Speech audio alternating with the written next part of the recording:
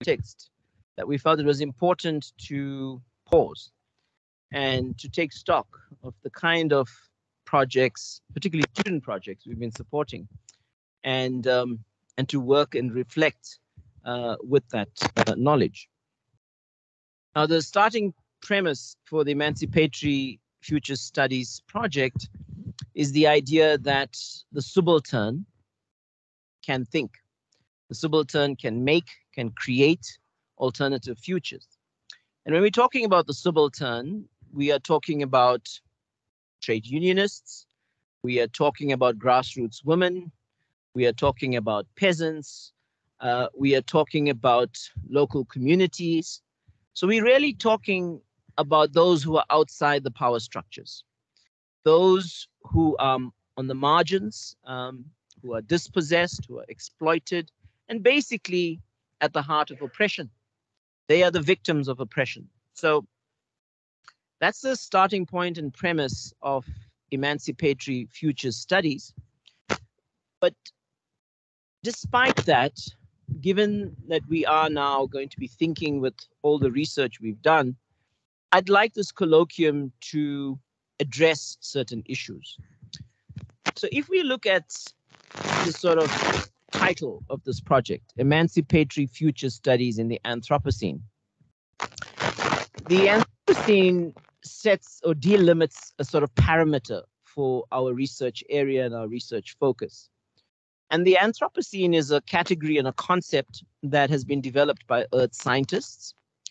And it's the shorthand for human impacts, the anthropos, the human impact on our planetary life world. But it's also a shorthand for planetary crisis that we are living through. The idea of the Anthropocene has really come to the fore by geographers and earth scientists who've been concerned about what's been happening over the past 150 years of industrial civilization. And look, this is fine, I think. This is okay. Of 150 years of industrial civilization, the great acceleration that happened from the mid-1950s onwards. In this context, we are beginning to learn that we are overshooting tree boundaries, not just the climate boundary. We are overshooting the nitrogen cycle, acidification of oceans, biodiversity loss, and so on. So at one level, the Anthropocene is about ecological crisis that we are living, okay? And it's a multifaceted, poly-ecological crisis. So it's a tool of critique, if you like. The other point about the Anthropocene is that it prompts us to think about the underlying material foundations of this ecological crisis. Where does capitalism fit into this ecological crisis? And again, thinking with your research, thinking with what you've been doing, we are going to be grappling with what are the subaltern alternatives emerging vis-a-vis the ecological crisis, the planetary crisis. What are futures that the subaltern is living now to address these challenges? So that's the first point I want to make about this idea of the Anthropocene and how we as a collective, as a cohort, are trying to give it definition and meaning. Okay. I think the other point I want to make is about this idea of emancipatory or emancipation. Now, different social theorists and thinkers have grappled with this concept. In the 20th century, particularly anti-colonial struggles threw up a conception of liberation. Liberation from a particular kind and particular form of oppression. So Frantz Fanon, for example, in The Wretched of the Earth, was envisaging the subaltern overturning a colonial order, okay? And he envisaged a particular role for violence in that process. But is emancipation just about what we are against? And this is something, again, I hope in journeying over the next day and a half, we clarify. I want to contend that emancipation is not just about what we're against. It's not just about being against the oppressions, the suffering, the exploitation, and so on. Emancipation is also about what we want, the for. What do we want to construct? What kind of life worlds do we want to build? What are the alternative futures, again, that are coming through to the fore? So I want us, again, over the day and a half, to really unpack the nature of emancipation, okay, together from your work. In terms of futures, we never can tell what the future is. That's a basic truth, okay? But future making is something that is happening, okay, in our socio-ecological practices.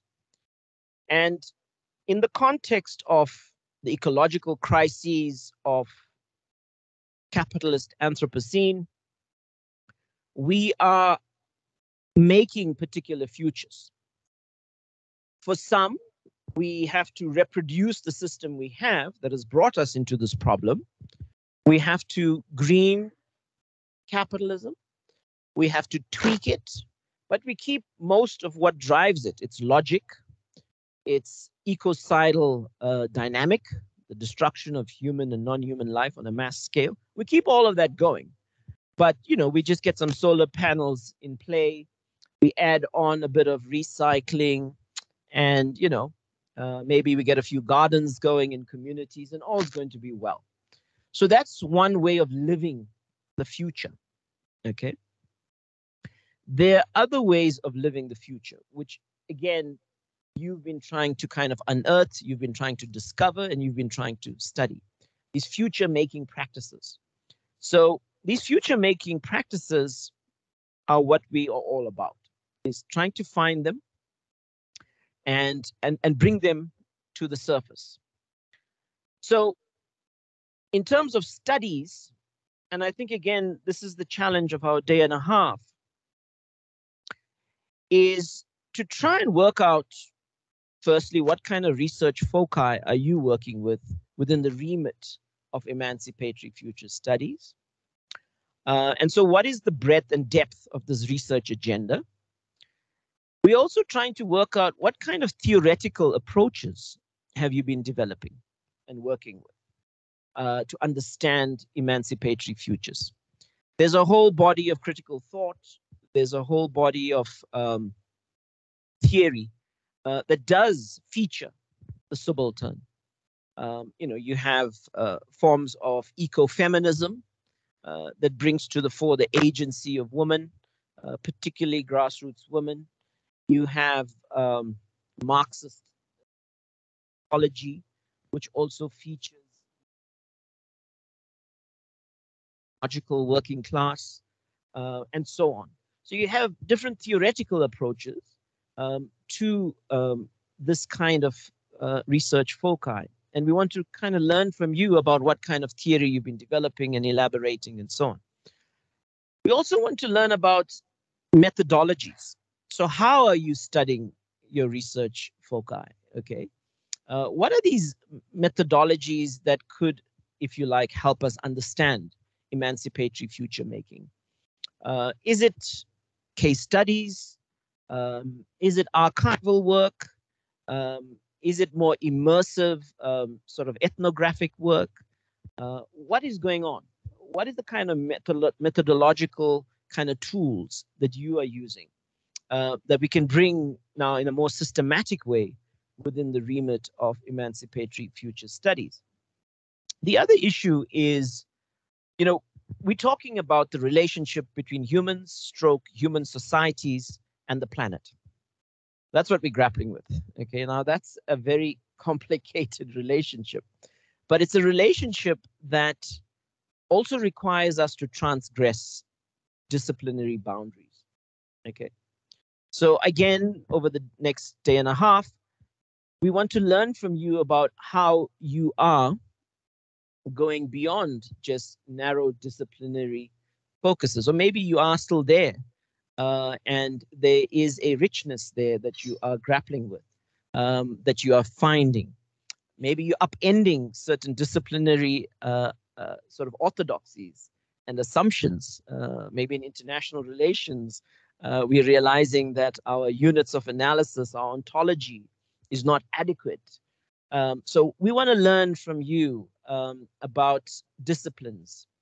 Are we finding convergence in knowledge? Are we building bridges beyond our disciplines to understand this complex human planetary relationship? Are we kind of reaching for kind of ecological ideas that can reground our disciplines and so on? Are we thinking natural relations? Are we bringing natural relations into, well, if you look at the social sciences, and I'm glad that one of our core research group members is Mucha Swana, who's the head of our school. I mean, the social sciences are largely anthropocentric. They are developed around the idea of civil society, the state, and the economy, okay, and culture. These are main ideas, and these ideas are basically about humans making meaning in culture, humans organizing society, humans constructing. And so, you know, the kind of knowledge project that we are busy with, are we going beyond that? Are we going beyond the anthropocentrism of our disciplines? Okay, this is very, very important. I mean, at a larger scale, what we are actually envisaging is a challenge to the old humanism that underpins even the humanities. And I'm hoping that we are going there together. We are refinding a new humanism, a humanism of humans in nature. Humans is what I prefer to call ecological beings. Okay, so are we going there together in our research, in our transgressions, in our convergence around knowledge, and in our inquiry? So I'm hoping this day and a half is going to really be rich, and I know it is, based on your research. So we've got a full program, and I just want to make it known that some of you have gone further than others. Some of you have, you know, got your proposals in place. You've been doing field work. You've been working at this research question for a long time. And so, while on the other hand, some of you are just in the starting blocks. You've got your research proposals in place. You're starting field work, etc. So that's fine. I think this is a space where we're going to be learning from each other. We're going to be empowering each other. So despite this unevenness, it's going to be fun. So we have a program for today, and we've organized it around particular research foci: climate crisis time, which is a crucial thrust. And we have a lovely panel here with Hannelie Warrington-Coetzee on eco-art, science, path-making strategies. We had Courtney van Niekerk on the role of natural disasters in shaping individual perceptions of climate change in Africa, and Janet Solomon on interventionist documentary matters delinking the ocean from Petro-imperialism. We'll have a tea break, and then we'll work with the theme systemic change pathways.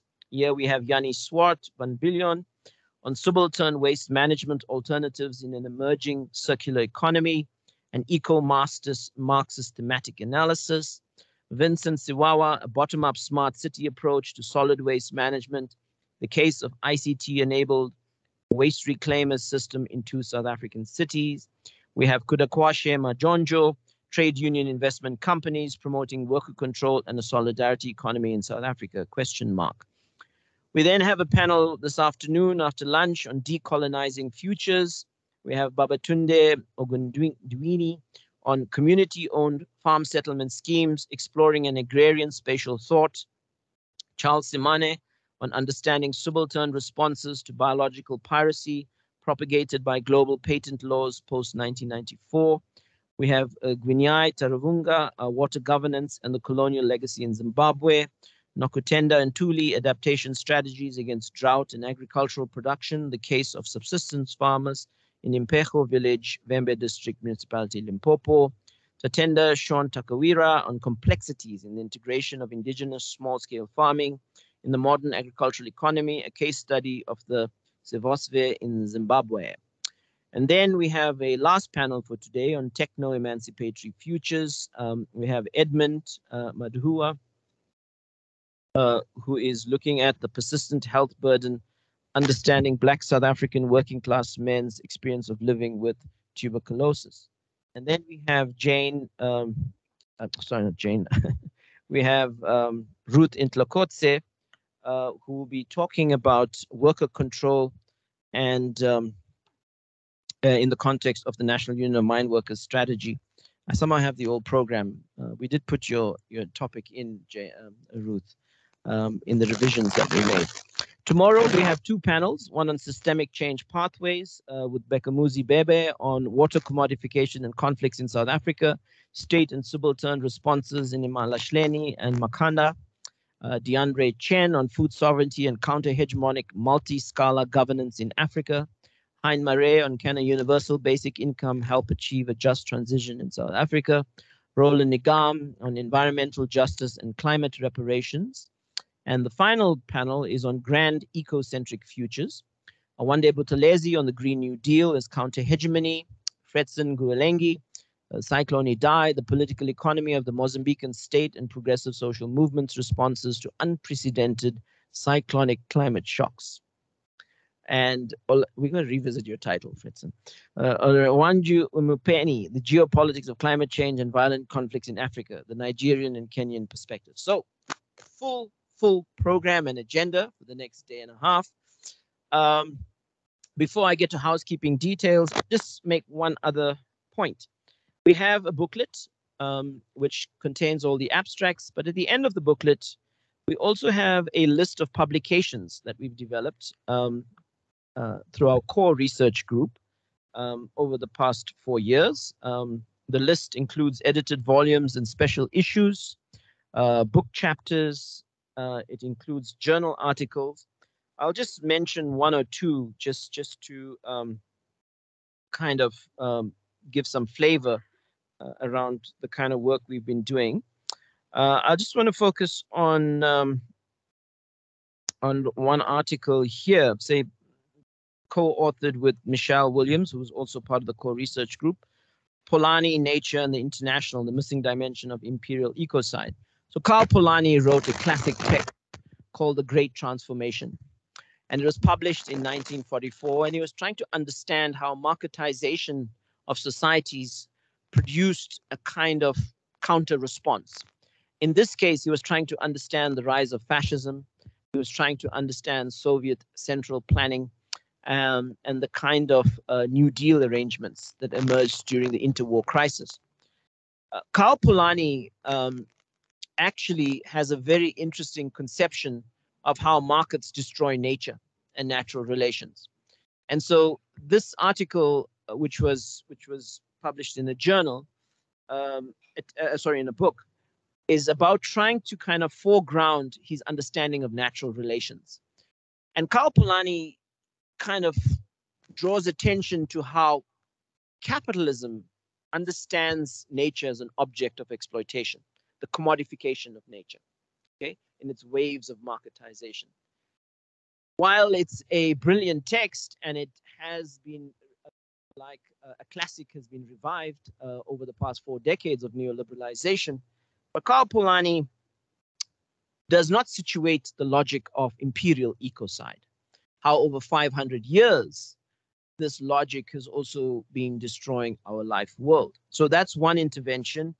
Another intervention here, which has been co-authored with Jackie Koch, is about a chapter in a book, is about eco-socialist activism and movements in South Africa.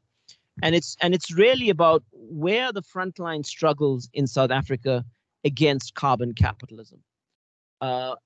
Communities that are in mining, coal mining areas, how are they envisaging a world beyond the disasters of coal mining?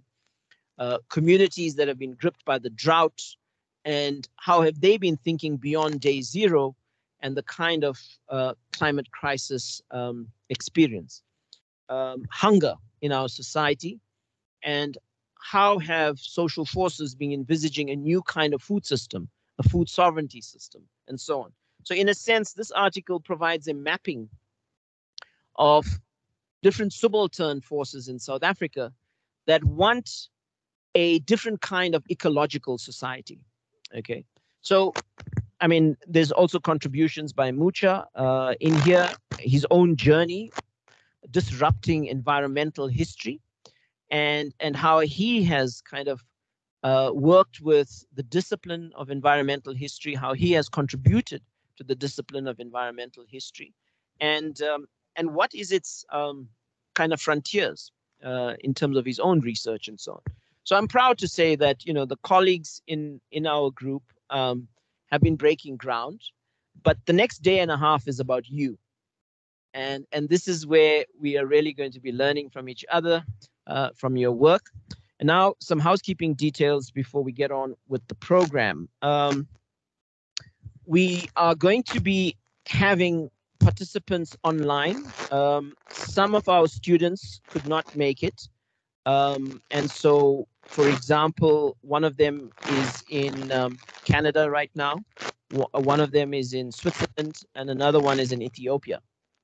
So we actually are a transnational cohort. So some of them will come online and contribute to our conversation. Actually, some of them are in Zimbabwe, I think. I'm not sure where Kuda is at the moment. So they'll participate online. We're going to organize panels. I'll chair the first panel. Everyone's going to have 15 minutes, but I'll constantly kind of look back to get some sense of what's going on in the chat group to ensure online participants are integrated. And of course, we'll make sure that every chairperson who chairs the panel, we have self-organized the panels. I'm only going to chair the first one, and to kind of volunteer chairing other panels. So this is a self-organizing space, self-management, but very interesting emancipatory futures concept as part of worker control. Okay, here I'm giving power to you as students to control the discourse. Okay, anyway, so that's how we're going to do that. We have planned tea breaks, lunch breaks, etc. So we got to really stick to time. It's a packed program, 15 minutes for everybody.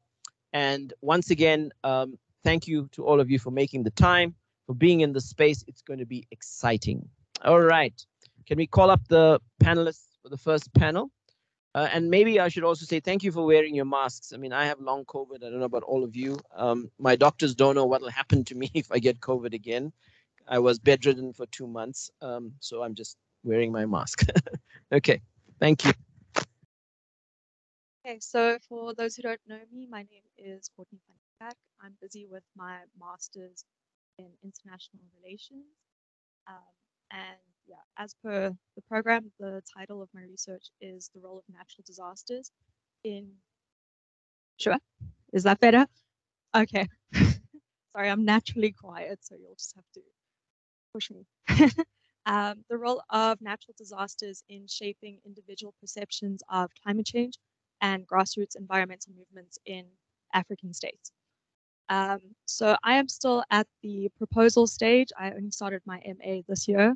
So I just got approval to start. So everything is basically just taken from my proposal.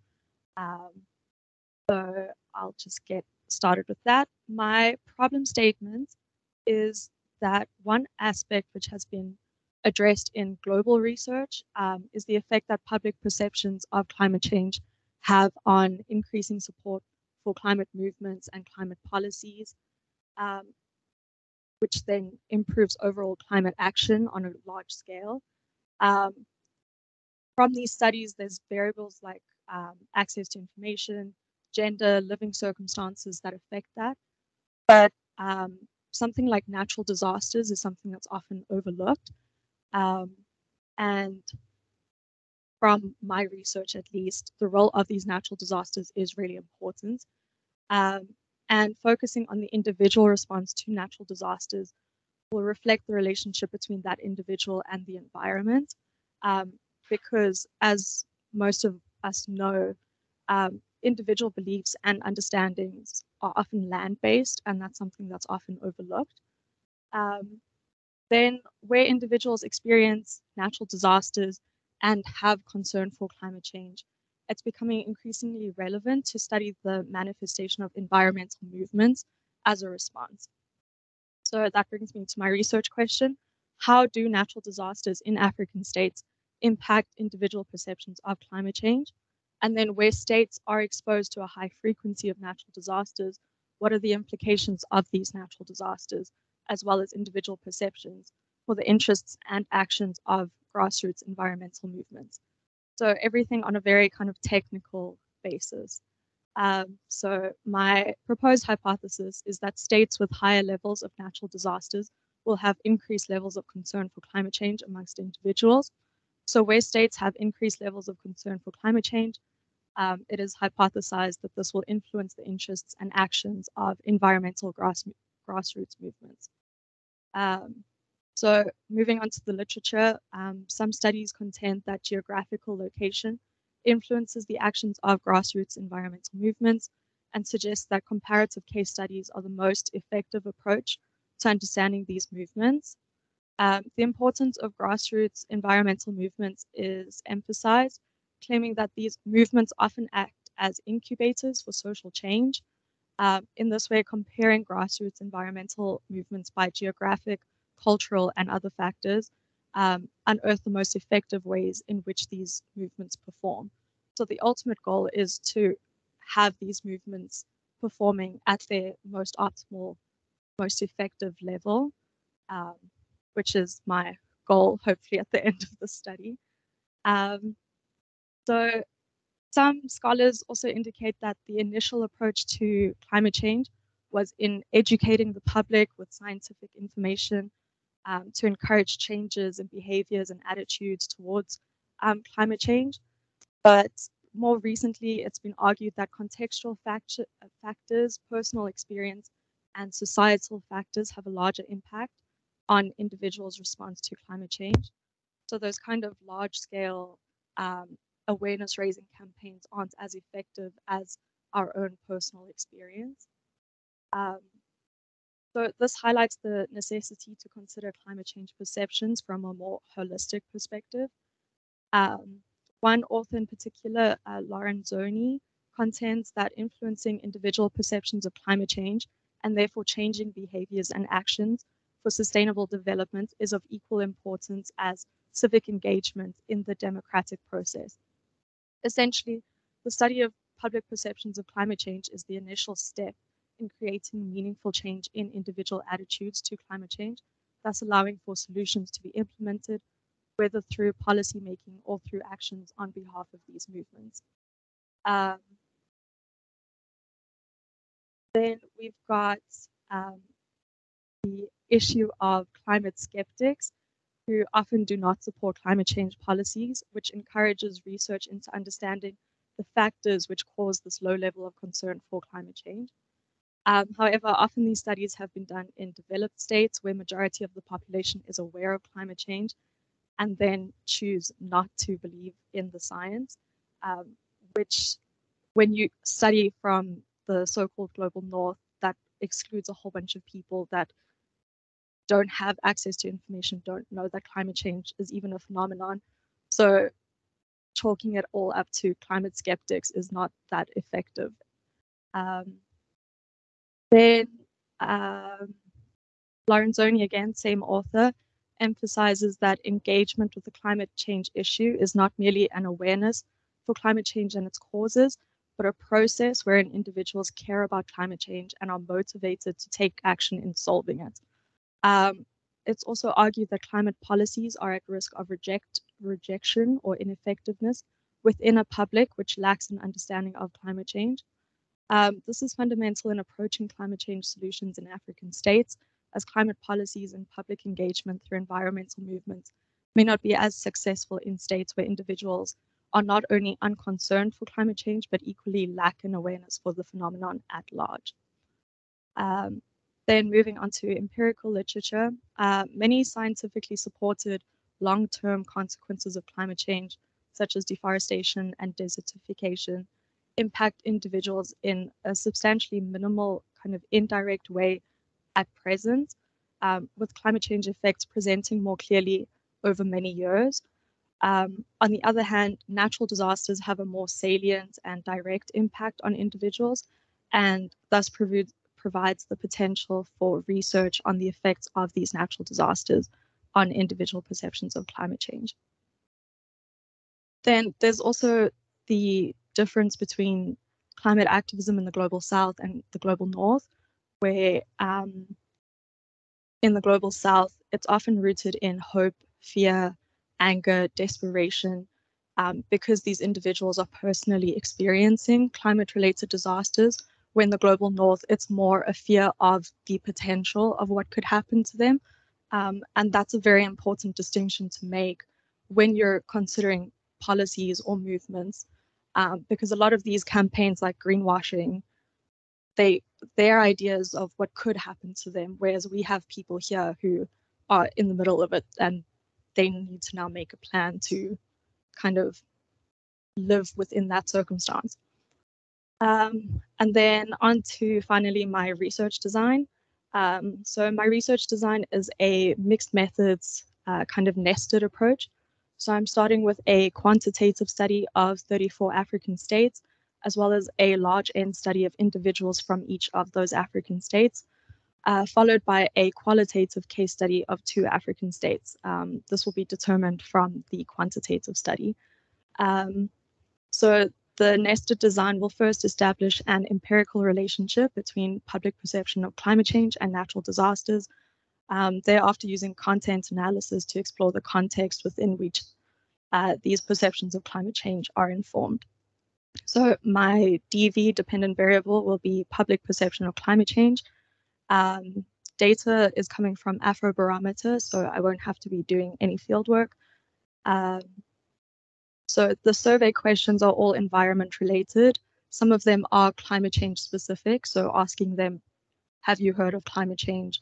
Do you believe in climate change? Are you concerned for climate change? Some of them are less so focused on climate change and more on the environment. So asking the individual, have you personally experienced an increase in droughts or an increase in floods? So that's kind of combating the fact of if people aren't aware of climate change, they still have that knowledge of the environment and their personal experience. And I'm also using geocoded data, so it's specific to the geographic region, because you can question 1,000 people within one country all experiencing a different kind of environment. I mean, just in South Africa, you could have people living in a desert or in a forest. So yeah, looking at natural disasters and individuals. I'm on my last paragraph. So yeah, looking at that, so at a kind of closer, more individual level. And then, yeah, so far my limitations are that the Afrobarometer data is only available for 34 countries. I can't I can't generalize to the whole African continent, just those 34 countries. But looking at individuals, my study pool is between 1,000 and 2,000 from each of 2,000 people from each country. And then hopefully it'll be a big kind of mapping study, so you can look at a map and track how this relationship manifests. And then my last limitation is potential for fieldwork for the case studies, because I'll be deciding my case studies based on the quantitative study. I can't give any more information until I've done that.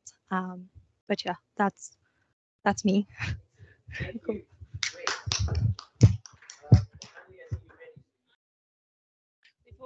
Okay.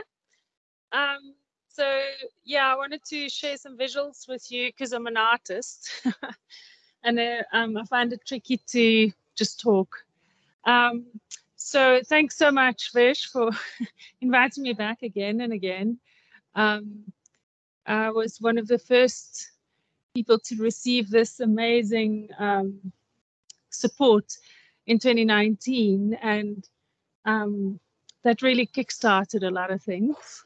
And in the meanwhile, I've done a Master of Science at the Global Change Institute, where I basically worked with transformation and how transdisciplinarity could create new path-making strategies. So, yeah, I've just heard that I've passed, so I'm really excited. And I must just say also to the science departments, it's amazing that they let me in without an undergrad degree. So this is really from a practitioner's experience that it's now gone into the sciences. And so the sciences are evolving.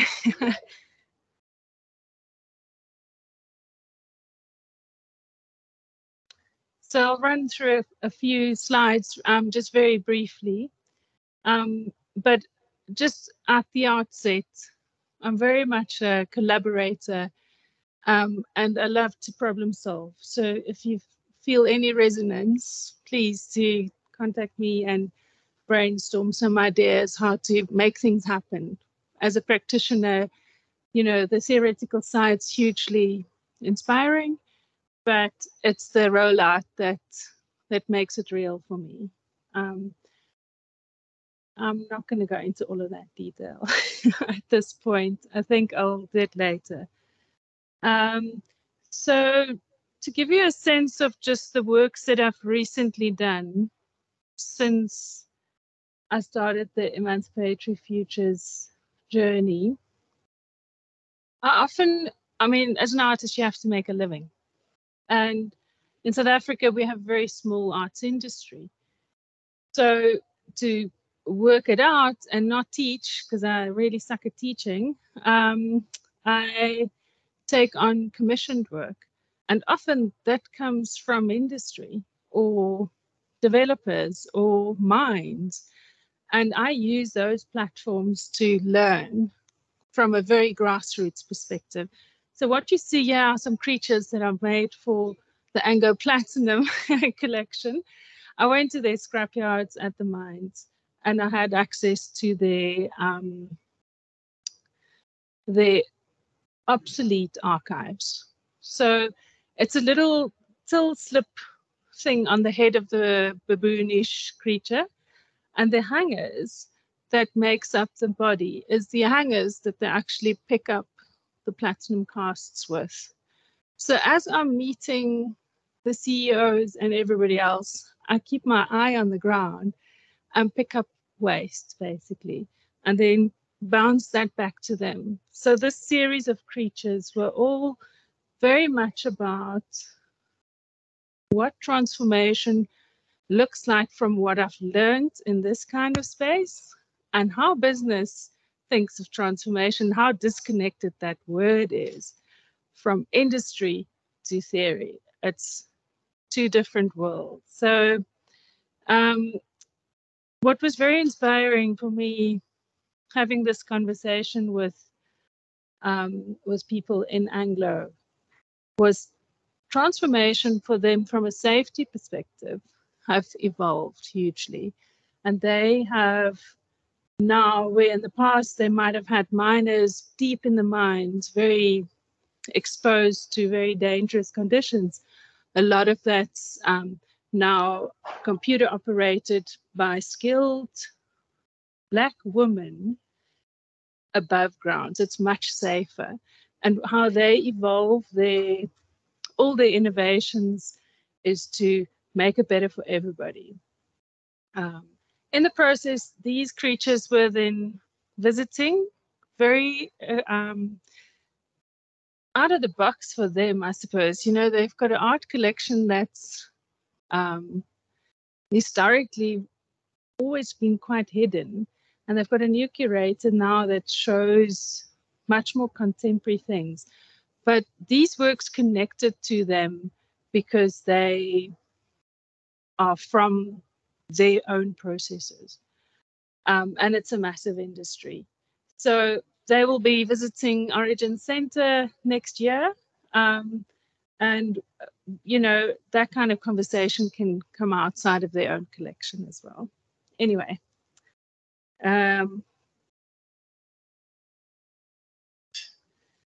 So just recently, in July this year, I did a sustainability related work for a new sculpture park in Denmark. They had a massive storm in the beginning of the year, and so they had this fallen ash tree that was lying there exactly on the spot where my sculpture was going to be.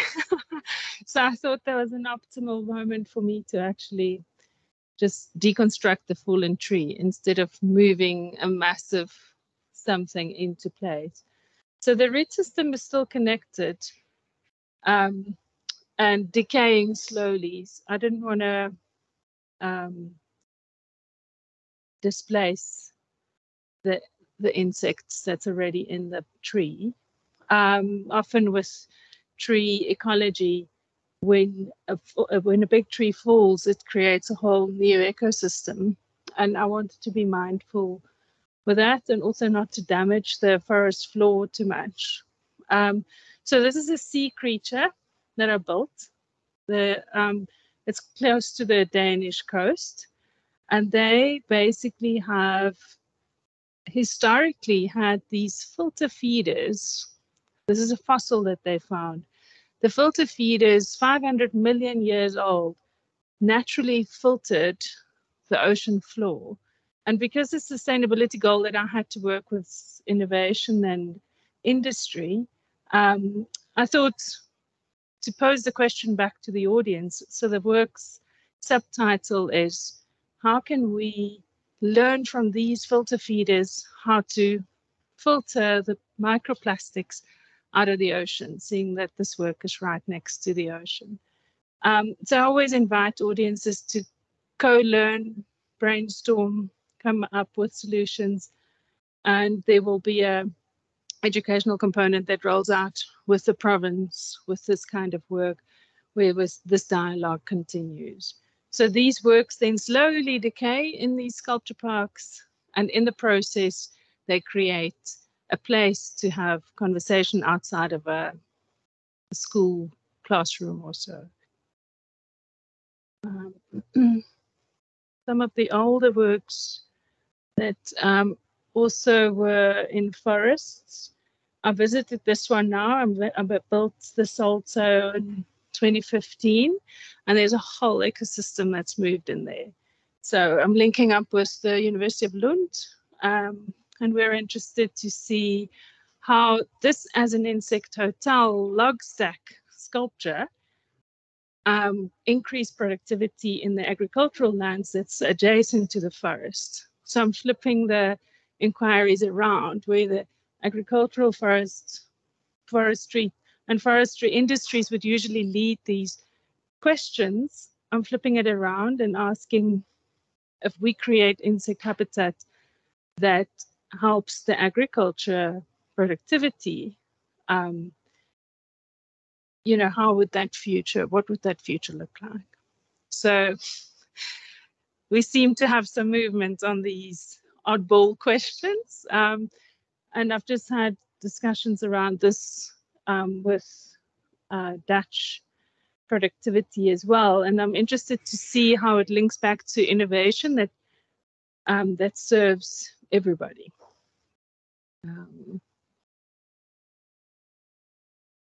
Seem to be a bit stuck. That's just part of this thing's not moving on. That was just part of the building process to give you a sense of scale. 2015. What I've learned from the 2015 sculpture is we've really damaged the forest floor. We had access to all these massive lumber machines and things, and I chose to not make that available in the recent Danish work because it's just too damaging. And the older technologies with like a block and tackle and sort of the logic of gravity is much better for the ecology. So it was tricky. I couldn't buy a block and tackle in Denmark. It was insane. I had to borrow one from a neighbor that was completely like 100 years old and rusted. They don't have that kind. Like, yeah, we can just go buy it, you know, but it's very machined spaces. Everything is mechanized. Also, just with regards to these sculpture parks and how they operate, they often have educational components that make sense with the arts. So in 2015, they asked me to work on an educational component that links to my work in that forest. And as a foreigner, I arrive and, you know, sort of make some suggestions. And at the time, 2015, they had an influx of refugees. I think it was about 8 or 9% of their schools changed within a few years to refugee kids being schooled in southern Sweden. And this was the first opportunity that those refugee children had to voice their fear of the forest. The Swedish kids don't have that fear. They grow up with the fear of the forests being magical and places of inspiration and relaxation. But with the refugees' children's trauma, they arrived not even being comfortable to just walk into it. And this surfaced in a very eloquent way through this process in the forest with the refugee children, completely unplanned, no intention, but it created a safe space for the children to voice that. And so 5,000 children from the province of Skåne, the southern province in Sweden, had that experience that they could then take with them. And, you know, that's the important thing for me that I would like to share with the arts, is that it's got these subtle ways of transforming. And by creating spaces where there's a warmth and inclusion, you actually cannot determine beforehand what the transformation might look like. So very often when I make artworks, I've got some kind of an idea of a sense that I'd like to bring to the table. And then that's open for a lot of things. So you got to stay very open and on your toes. So this work I made at Niekerk, basically extracting black wattle trees from a spring, and by extracting them, the spring could actually flow again. So the material contributes to the regenerative aspects of the actual artwork. It's also an insect hotel. It's got a snake living in it. The monkeys love playing on it. And I've just inoculated it with some mushrooms. So these works become also places for me to learn and share. There's a lot of stuff. I'm not going to go through everything. I think I'm over time already. Okay. I'll just go through a little bit of the theoretical stuff that I've just finished. So with relational eco art is how I describe it, where you're building relationships through public artworks. There's a very innovative space between disciplines. If you look at the slide with the yellow in the middle, these surprising places where that happens. So I'm not going to go through any of these examples, but what I found, what really stood out while I was studying is the transdisciplinarity's space for innovation is so rich, because new solutions, new complex solutions sits outside of all the disciplines. So there's a leveler. And in a way, climate change for me is also a leveler, because, you know, it takes so many of the hierarchies out of things. If you are sort of like struck by some climate change tipping point, historically, it might have gotten there because of a whole lot of decisions, but when it hits you, it doesn't discriminate. So what I did with the theoretical components, I took a whole lot of theoretical sort of papers that's advising researchers how to design transformation, and I compared that to how I do it in practice. And just pointed out the differences and the similarities in the thesis, which I can only share once I've like passed. Sorry, so these slides are just some extracts. So I worked very much with Niekerk's head insert theory, which was fascinating because in the middle, between internal and external spaces, there are these magical places where spirituality, religion, art, these things are unifiers. And it's not like a hardcore rule, but it can even hold contradictions. You don't have to agree to go forward, but it can hold contradiction in one place. So Niekerk's transdisciplinarity was very informative in my study, and then also rhizome theory, where things connect in a very organic way. I wanted to share just this as a closing slide. I found it very interesting. Actually, only found it after my study, just sort of explaining where this kind of transgressive work that happens in the arts, it's right on the top right-hand side with eco-feminist, even eco-queer theory, where, you know, it's almost so out of the box, but it's so green within itself. So I was very happy to find that, you know, the study where I focused the transformation and where that could happen really happens in these places that's about other types of knowledge. So, you know, this serious historical approach to academia really needs to marry the grassroots stuff. It's not going to make any sense. To find the spaces in between, it wouldn't make sense because it's not rooted in lived experience. Thank you. Right. Hi, everyone. I'm Janet. Interventionist documentary matters. Delinking the ocean from petro-imperialism. Yeah, I am using the arrows. They're very slow. Okay, cool. Thank you. A politics of mapping South Africa's oceans as territory for use allocated to expanding oil and gas extraction has been pre-legitimized by an energy crisis rhetoric and government's economic development imaginary Operation Pekisa. This vision for a hurried up South African gas future is escalating applications aiming for 30 new offshore oil and gas wells by 2030.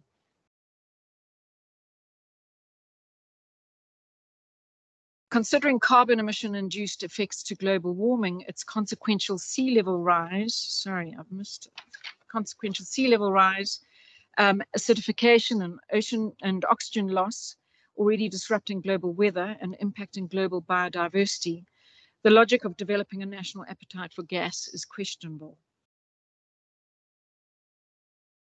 The South African government has endorsed oil and gas acreage dominating 93% of its 1.5 million square kilometers ocean commons, which it represents as a blank.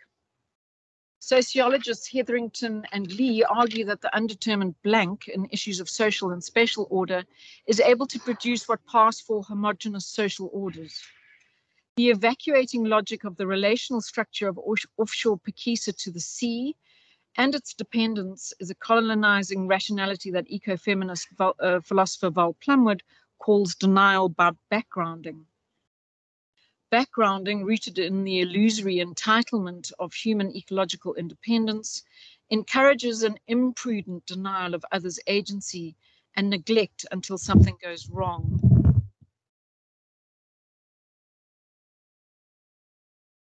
Recent offshore application environmental scoping reports describe some deep sea environments as an unknown. For Plumwood, creation of a rational deficit invites commodification without restriction and instrumental governance, a blank on which to trace Pekisa's appropriative seismic survey hash lines or an abyss where toxic and radioactive drill cuttings can be discarded. Backgrounding normalizes risk to an already vulnerable sea and those who depend on it, and assumes its composition change as inevitable. Focusing a lens on stakeholder concerns can advance an alternate relational understanding of oceanic space and a call for marine justice. The proposed wells are pivotal in the Department of Mineral Resources and Energy's gas master plan, which projects 4,000 megawatts of electricity by 2030 by piping methane gas off the seabed. Plans are developed for a 3,500 kilometer national methane pipeline and infrastructural build along the coastline, all of which awaits first gas from the Padafisi well earliest by 2028, meaning a longer to build than renewable alternatives. Offshore Pekisa hopes to produce 370,000 oil barrels a day by 2030, but fails to highlight how the extra 58 million tons of produced CO2 a year affects South Africa's emissions budget. Just to explain this, it's fairly self-explanatory. Climate events at the top in the orange, South Africans' climate commitments in orange, in green in the middle, and below you'll see the minimum lifespans of any gas builds. Of concern is offshore Pekisa's influence over ocean governance. Simultaneous to the 2014 launch of offshore Pekisa, sections 38 and 39 of the Mineral Petroleum Resources Act, triggering environmental impact assessments for offshore seismic surveys, were repealed, in conjunction with the exclusion of reconnaissance and mineral exploration activities from the listed activities in the schedules of the Environmental Impact Assessment Regulations promulgated in terms of the National Environmental Management Act. Further enabling regulatory lacunas include no overarching ocean governance under which Pekisa sits, no strategic environmental assessment of the offshore oil and gas sector has ever been implemented. After brushing aside the National Environmental Management of the Ocean White Paper, Pekisa authored the alternate Marine Spatial Planning Act, which was only gazetted in April 2021, after having removed justice, equity, and transformation from its framework. According to numerous critiques, it hasn't balanced the ecological with the economic, has no appeal mechanism nor ongoing public participation process mechanisms. There is also a fox guards the henhouse construct where the legislative design gives the function of environmental regulation to the same department mandated to promote mining. However, this department is not mandated to consider climate issues. Where economists Macy and Bond hinted at this legislative manipulation, environmental scientist Dr. Jackie Sundy, in her working paper Operation Pekisa and the Missing Mandate, reveals a methodical state capture of the oceans. She questions the legitimacy of ministerial authority when the necessary ocean governance framework required to implement constitutionally enshrined environmental rights is not being implemented.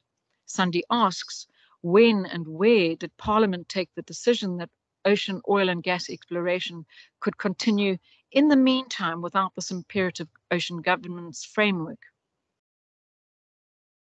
Meanwhile, only 5% of South Africa's oceans is protected. The Minister for the Department of Forestry, Fisheries and Environment oversees oil and gas Pekisa, and her department possesses only appellate jurisdiction.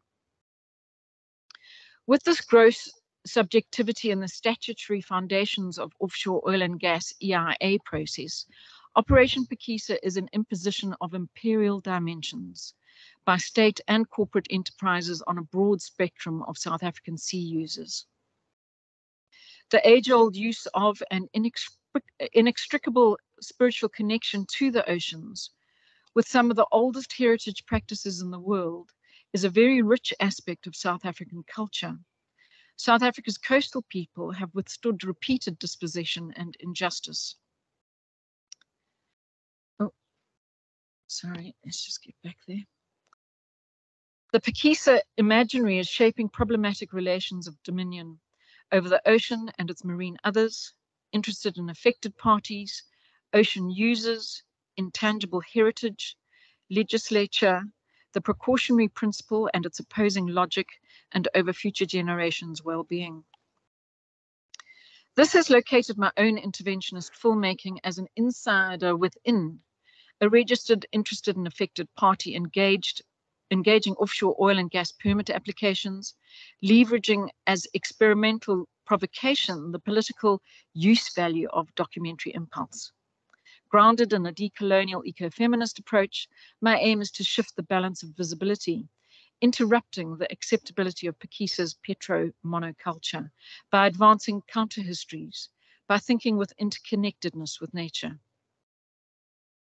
Through film documentary review of stakeholder contentions, offshore Pekisa's rationality in the light of global warming developments, its inclusiveness in public participation processes, its disrespect of local intangible heritage, risk tolerance for ultra-deep drilling, government capacity regards environmental compliance and mitigation, food security, and energy return on energy invested becomes apparent.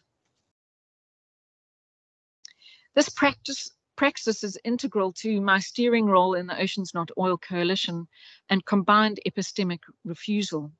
It translates critical inquiry into action, firstly through engagement in legislative, regulatory, and public participation processes, secondly through organizing collective protest, and thirdly through helping realize consensus and convergence on the complex issues of marine justice across diverse ocean-focused groups.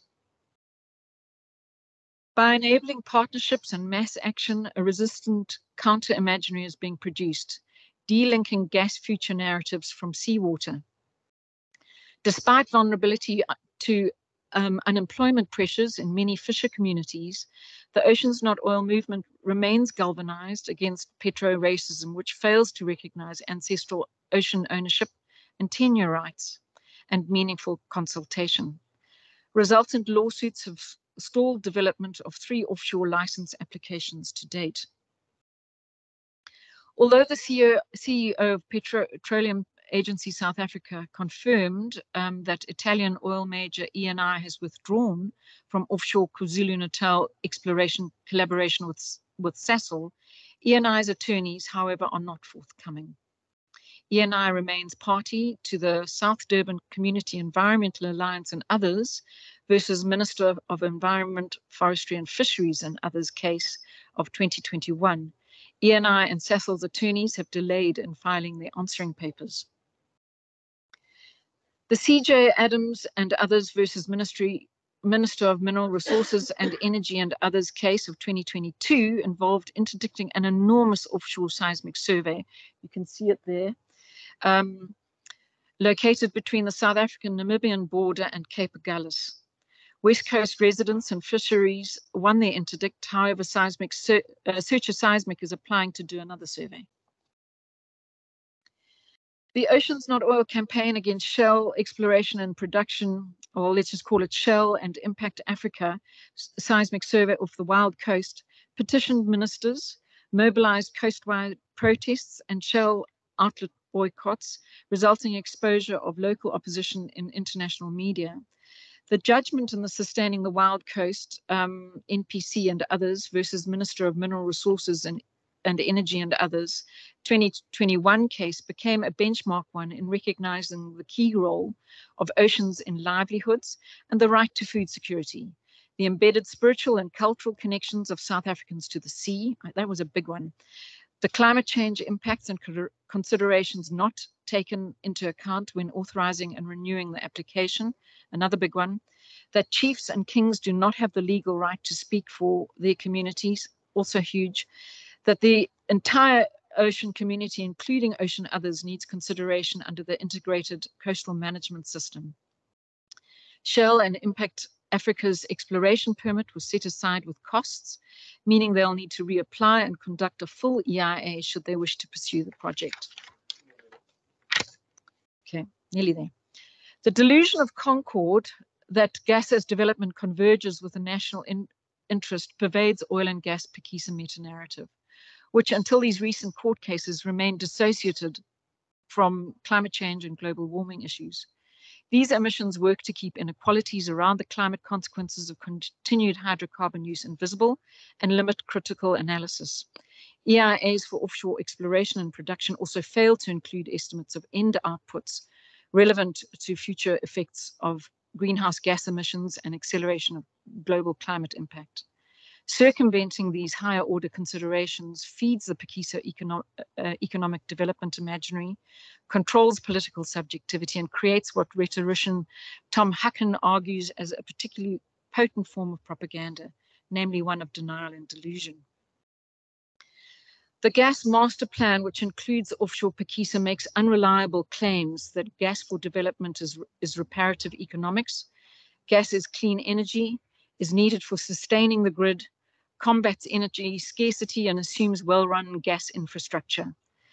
The fifth gas to power independent power producer round has been budgeted at R2.47 a kilowatt hour, according to Eskom's multi-year price determination submission, which is unjustifiably more expensive than the renewable energy projects modeled at 79 cents a kilowatt hour. Haworth and et al. Have shown that the radiative forcing of methane means its larger global warming role than oil and coal for any possible use of natural gas. Brown et al. Have shown the feasibility and economic viability of a 100% renewable energy system for South Africa, which requires no reinvention of the power system and continually meets energy demand. In fewer years than the Padafisi gas production, there could be sufficient renewable energy generation and storage technology to convert entirely to renewables. Pakiso imaginary resistance has provoked a rejoinder from the African National Congress, whose policy discussion papers of May 2020 proposed the stratagem of opposing politically those who oppose oil and gas. This emerging authoritarianism is redolent of political economist Michael Watt's warning that the continental shelf becomes the forcing house for the development of deep water and ultra-deep water oil and gas production. Given that the interventionist documentary practice has helped build networks and solidarities and resistance, my ambition is that this research contributes to stalling all proposed wells until such time as the true social costs of gas development articulates the cessation of offshore Pakiso operations. Through exposing Pakiso's effects on democratic legislature and regulation, through warning of emerging social divisions near infrastructural developments, through showing gas as an ecocidal pollutant and harmful to economic development when substantially dependent upon, the project may meet a criteria of usefulness, what philosopher Jacques Rancière terms filling up the spaces left empty by power. And if I may, this whole hullabaloo about seismic surveys, and today the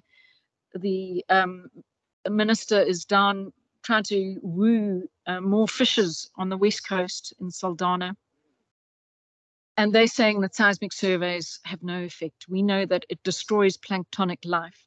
And just to illustrate the fact that this is a blue marlin, it is planktonic life that gets decimated, and that whole emerging life, that larval stage in the ocean, gets wiped out in enormous swathes, kilometer-long swathes, hundreds. I mean, that one on the west coast will be nearly 200,000 square kilometers of seismic survey. It's got to have an effect when it's decimating the base of your entire ecosystem in the ocean. Thank you. Okay. Great stuff. Okay, open for comments. No, don't move. You have time. We have time. 2 minutes. So comments, questions from those online and in the room. How do we see online?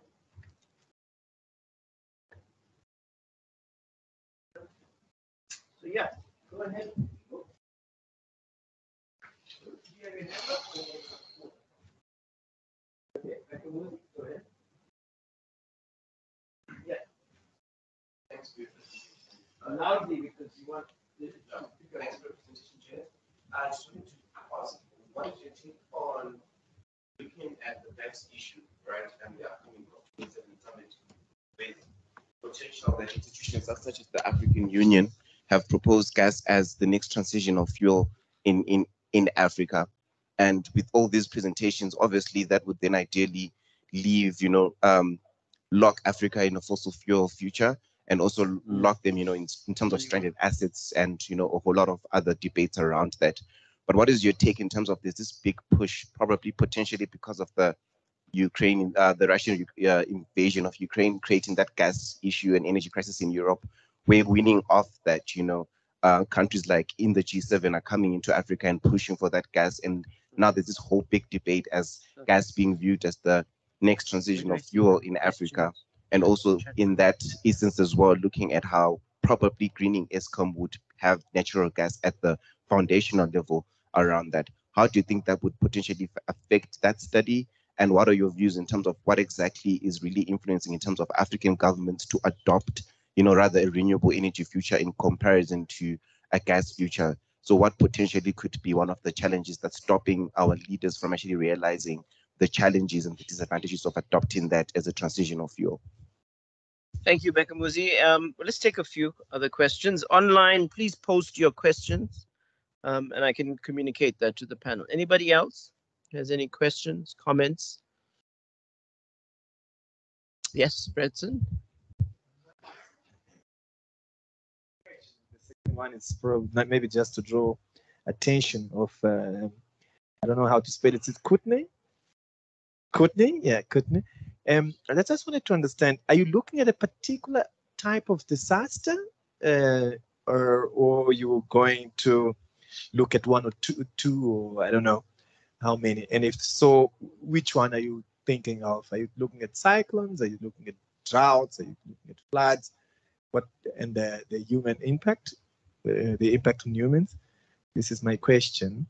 And the second, maybe just to draw your attention I'm sure you might have already come across the concept of cognitive dissonance, I guess. And maybe if not, just to draw attention to that, because human beings tend to sometimes stick to their beliefs, even when they were presented with facts.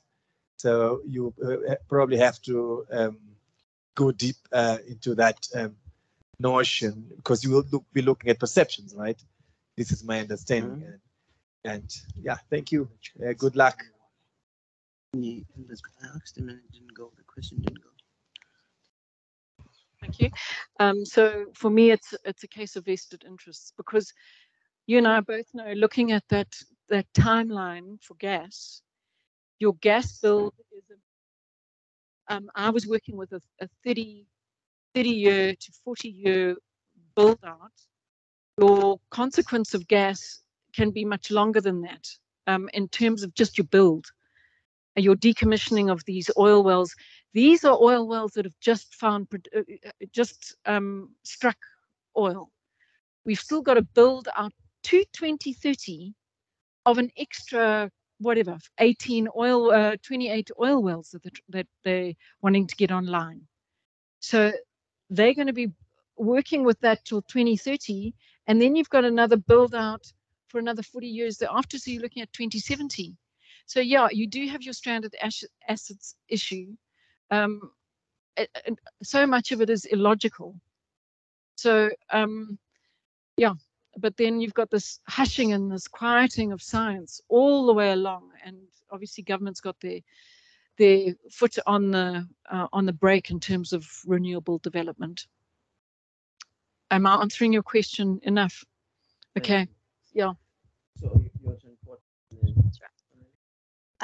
Okay, so in terms of natural disasters, without getting too technical, because it is a very large N study, I'm looking at a range of natural disasters. So floods, droughts, heavy rainfall, extreme temperature, earthquakes, yeah, a whole host of natural disasters. It's all coming from kind of combined databases from the UN, from each country's kind of meteorological databases, things like that. But yeah, the reason I'm doing a range of natural disasters is because I'm looking at regions, not country specific. So each region is susceptible to different kind of natural disasters. I understand I'm taking on quite a bit by opening it up so broadly. But because it is a mapping study, I'm hoping by the end of it, we have a huge kind of map of the continent where you can see exactly which areas experience which kind of natural disasters and how those people feel living in that kind of region, reflecting that. I'm not looking so much at the impact of those natural disasters. I think if I open it up to that, then I'll probably be doing the study for like 10 years. But yeah, so that's kind of the parameters I'm looking at. I don't know if that answers your question. I don't know if you had anything else. Yeah. And then for your question, climate skepticism, climate denial, and cognitive dissonance. That's obviously a challenge I'll be picking up along the way. And also I'll have to decide for myself how much I want to open it up to something like that. But yeah, from the research, more often than not, people from the global north, because they've experienced kind of these campaigns about climate change, these awareness campaigns, their ideas of climate change are very different to ideas in African countries, because a lot of people don't have access to information. So their ideas are very different and very land-based, which is what my focus is looking at how, when you personally experience something, how does that shape your worldview? How does your culture shape your worldview? I mean, just in South Africa, we have like a huge issue of people denying climate change, when arguably there is a lot of access to information about it. But you have farmers who are very concerned about droughts, about floods. So they might not necessarily have this notion of climate change, but they have this concern for the environment, for their livelihoods, for food sovereignty. So my idea is to just kind of bridge that and see where people's ideas are at, because that then shapes what they engage in. Yeah, I hope that makes sense.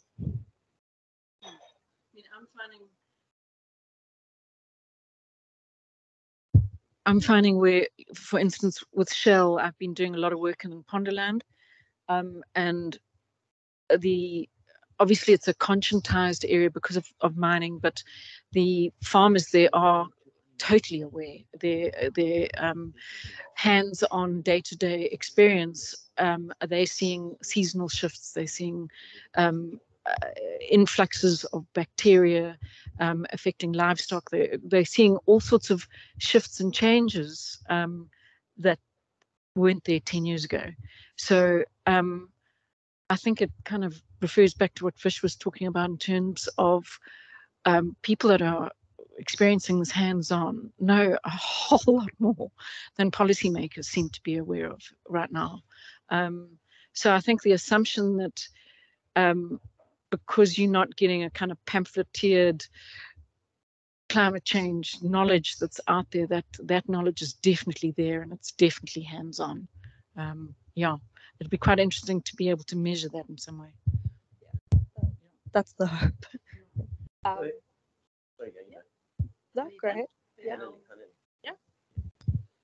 Thanks for your question, Janet. So if I understand it correctly, you want to know if when I'm in the moment with the biggest culprits, do I seize the moment to sort of question transformation, like in companies? Is that sort of where you were going with it?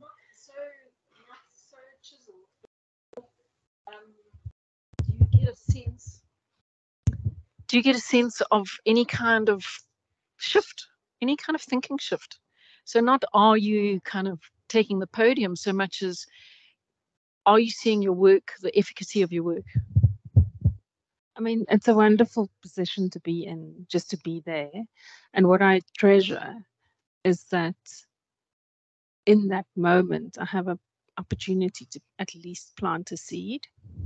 And what I found working with this for a few years now is they actually resurface So those seeds that I've been planting, they pop up 3-4 years later. And like with Anglo, nothing happened in that moment, but the seeing that the creatures are coming to the Origin Center, it opens up the conversation, and it's coming through the museum system. So there's a thread that follows it, and it happened through like various processes. For instance, with Joburg Water, I was in a water meeting with all the water gurus of Joburg, and I said, open up the sewers, they're bubbling up anyway. And let's find green solutions so that it's treated on the spot. And that was sort of 2017-ish that I was throwing some seeds in there. And those kinds of things are now written into the plans. And so what I think is important is to stay with the process. So the stuff that you're criticizing, like even though you're the oddball artist in the room that's now got a science hat on, you get the opportunity to co-design futures because you are criticizing it. So rather than being an outsider and staying outside as a researcher or a rah-rah, you know, fuck shell type thing, you I'm referring to those slides. what I find more productive for me is to stay with the process and say that nasty stuff with people and not at them. So, and also like, for instance, just another quick example, how it manifests in industry. I did these watershed walks like 4 years ago here, walking up because we've got this intercontinental divide between the Indian and the Atlantic Oceans running through Joburg. And it was part of a whole program on watersheds. And in one of the walks, I had 67 people walk with me. And it's an arts activation to walk and talk about what's going on. And then there's a sculpture that relates to it. One person said to me at the time, he'd like to bring politicians, engineers on a technical walk, and we're actually doing it tomorrow. So that's like 4 years of something simmering very slowly, percolating. And then when the moment is right, those innovative things that you can propel it forward could happen. But you know, as an individual committed to the cause, stick with the process. In the difficult times, being criticized, not being criticized, or whatever, the art's not being heavy-handed enough. What I find very productive is to stay involved. So it's a difficult spot to be in, but it's like an in-between thing that the arts seems to be able to digest. Excellent. There's another round now. I just want to confirm there was a question from Elias Kodisang first about we can't pick up the panel's responses to questions. Is it possible to fix that? So is it working? Maybe I should just ask people online. Can you hear everybody? It says you're muted. Can they hear me if I'm just speaking to the mic? Now. We can hear it now. Thank you. All those online, yes, can you hear us? Oh, yes. Yes, we can hear. Yes, we can hear you now. Yeah, they can hear us, which is good. Thank you. Okay, Elias Kodisang has a question for you, Janet. I just have a follow-up on the impact of the Ukraine war. Germany and others are looking at reviving fossil fuel generation on the basis that base loads are required, something that they argue cannot be reliably provided by renewable energy sources. This argument has also been provided by Montage. How do we respond to this? So that's the one question. Are there any other final questions in the room for our panel? Okay, I'm just going to throw in one or two. So Courtney, I think your study is very interesting, but there's an assumption there also about the state. And, you know, we are also in a context in which sort of third wave democratization in the African continent is faltering. The African states, you know, has had decades of restructuring through neoliberalism. It's very weak, it's very incapacitated. And in most instances is on sort of a lifeline, sort of donor aid and things like that. So you really don't have efficacious states in many parts of the continent. So I'm just wondering how, you know, your study is about, you know, sort of perception and then how that translates into action, how this is really going to work in the African context, you know. So that's my question. And Hannelie, I really think this hidden third theory, love to hear more about that. Next time. Well, even now, you know, just Okay, sure. if you can just talk a little bit about how you've kind of, what are the key ideas there, and how have you kind of internalized that for your work, basically. And then maybe finally for Janet, and it's building on Elias's question. I mean, there's $400 billion of investments now lined up for gas on the African continent. It's going to get accelerated in the context of the Ukraine, well, the Russian invasion of Ukraine. The IEA, International Energy Agency, has backpedaled on its call a few years ago, saying no new investment in fossil fuels if we're going to survive. It actually said after the Ukraine conflict, gas is exempted, basically. Then you have, of course, the US kind of climbing into that context. It's now the #1 gas and oil producer on our planet. And so, you know, despite Biden's Inflation Reduction Act, despite all the pronouncements at the Glasgow COP, etc., fossil fuel is still in the driving seat. I think that's what I'm saying globally. There's no displacement. You know, there's no real break with it. That's coming to the fore. Actually, it's getting entrenched. Fossil fuel prices are going up. They're making super profits, etc., etc. So I think the question I'm getting at is activism adequate for the situation? The kind of activism that's coming to the fore, the kind of symbolic activism that's coming to the fore, or do we need something more? Okay, that's the question. Right. So who wants to go first? Maybe we'll start with Hannelie and then come to Janet. I don't think symbolic activism is enough. I think we have a history of symbolic activism, and it was for a very specific purpose. But I think if it's combined with an immersed moment where a realization is not only politicized, but also internalized through a climate logic,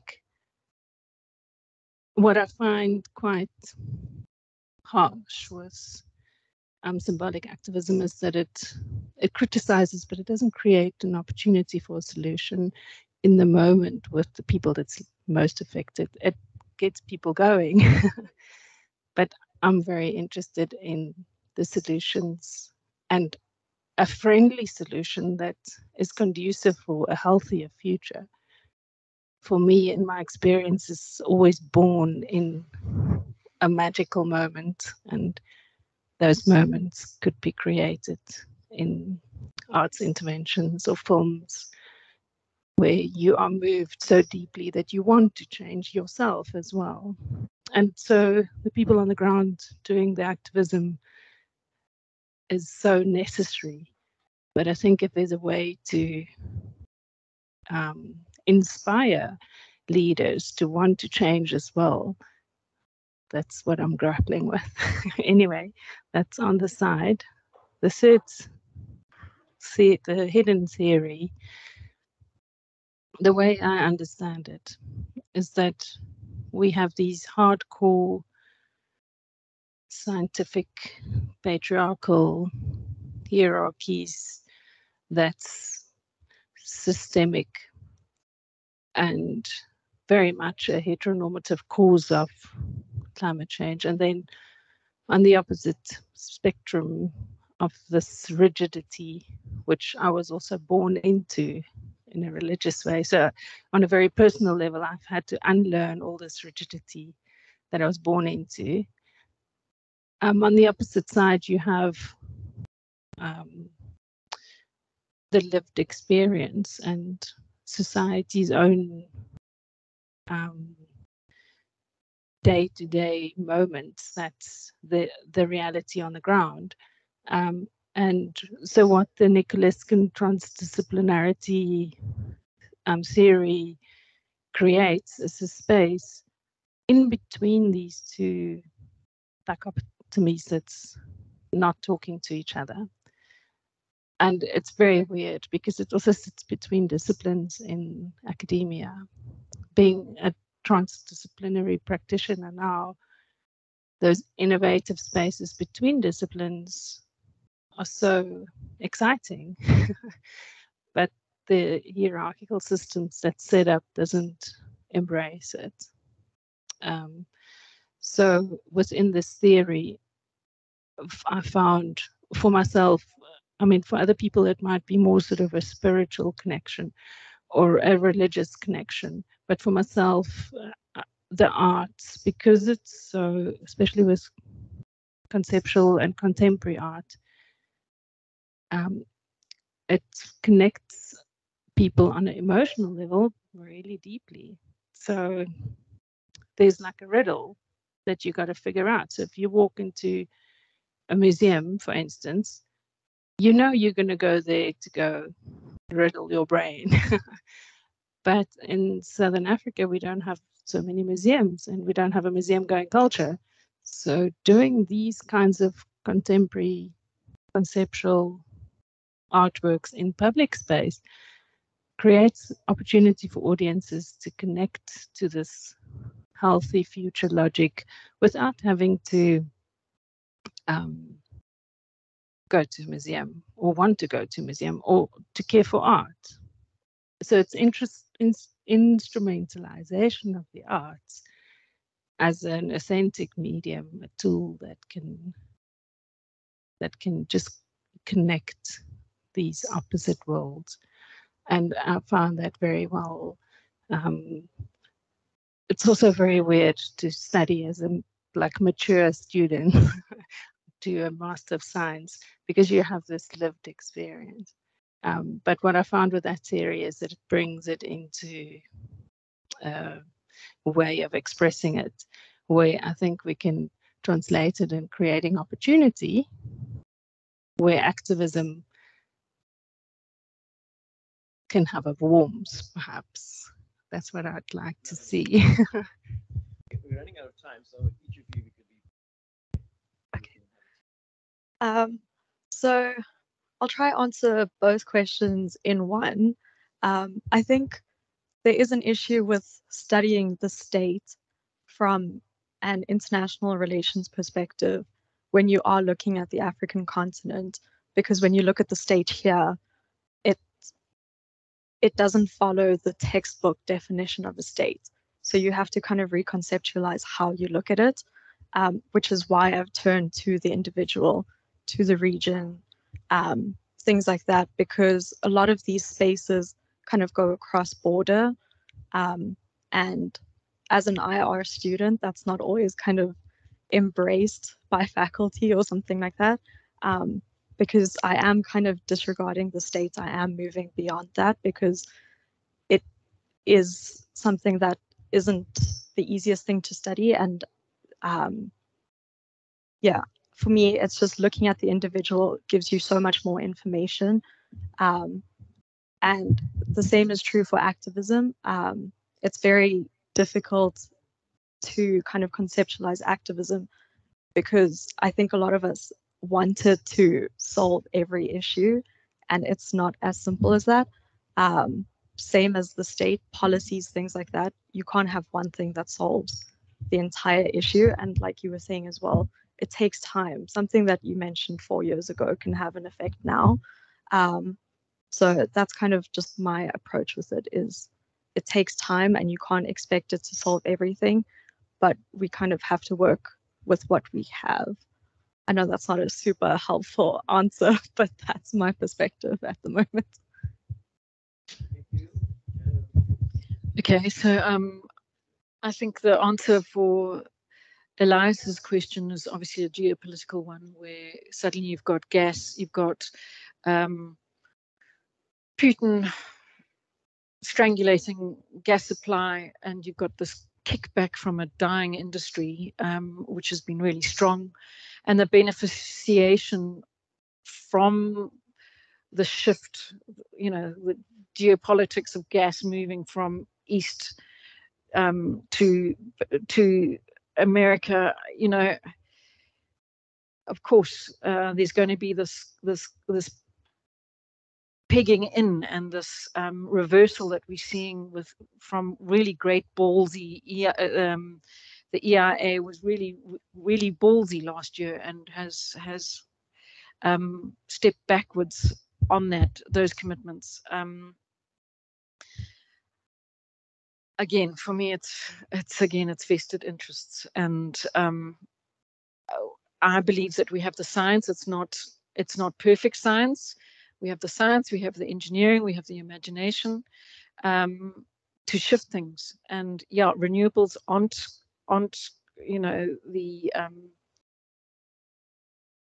golden yet. There's lots in terms of mistakes that we're going to make going forward, but we have to start making them. I think we have to start shifting that.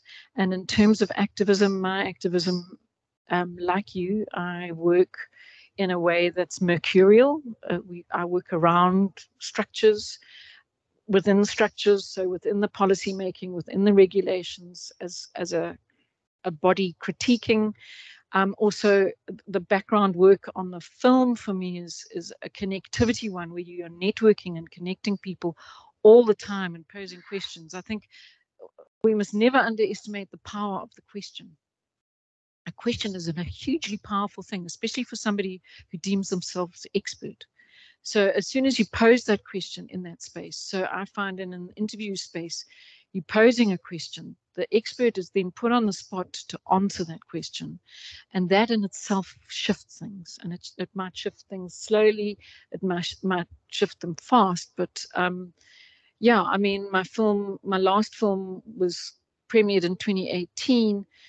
There was a bioacoustics conference, I think back a year or two later, that started to shift policy.